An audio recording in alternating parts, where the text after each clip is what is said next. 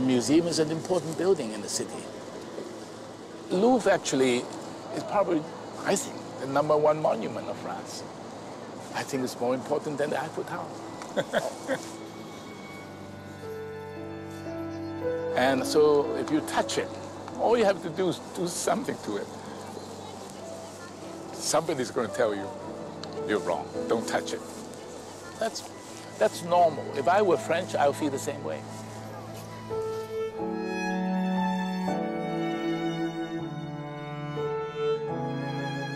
When I first showed the idea to the public, I would say 90% were against it. I'm not exaggerating. No, I would say the first year and a half was really hell. I really couldn't walk the streets of Paris without people walking and look at me as if to say, there you go again, what are you doing here? What are you doing to us? What are you doing to our great Louvre?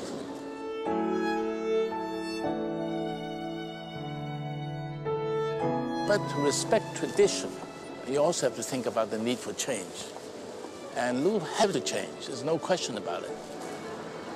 But how to make that change?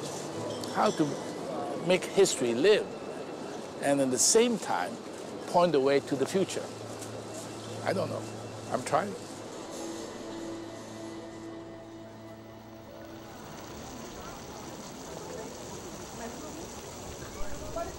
The French weren't that ready for change at that time.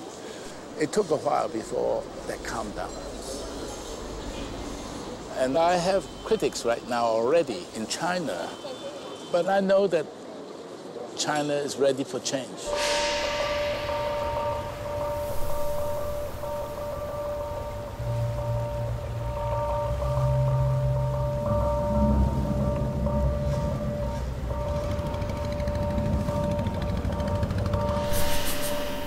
I know China better than I knew France. And China is entering into the modern world. And they think, rightly or wrongly, that I can make a contribution. So I'm back.